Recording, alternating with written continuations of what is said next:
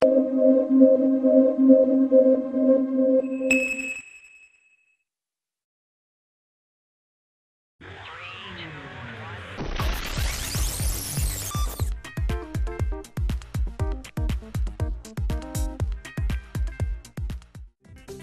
getting her big break on the hit TV show Ally McBeal as a feisty lawyer, Lucy Liu earned an Emmy Award nomination and the attention of Hollywood.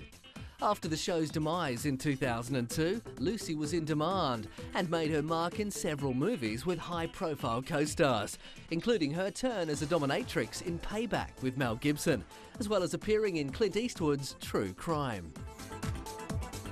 She teamed up with Jackie Chan and Owen in Shanghai Noon, before she scored the role that catapulted her to stardom, that of Alex in the big screen remake of Charlie's Angels alongside Drew Barrymore and Diaz. The film became a hit, earning more than $258 million worldwide. The 2003 sequel, Charlie's Angels Full Throttle, opened to poor reviews, but was a box office hit again, earning more than $252 million. In between the two films, Lucy starred with Antonio Banderas in Ballistic, Ecks vs. Sever, a critical and box office failure.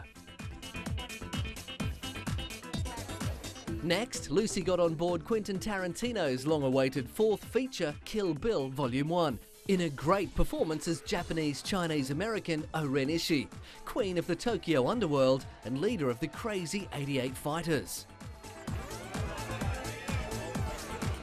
With small roles in the smash hit film adaptation Chicago and Domino, Lucy played leading lady and love interest to Josh Hartnett in the popular 2006 crime thriller Lucky No. 11.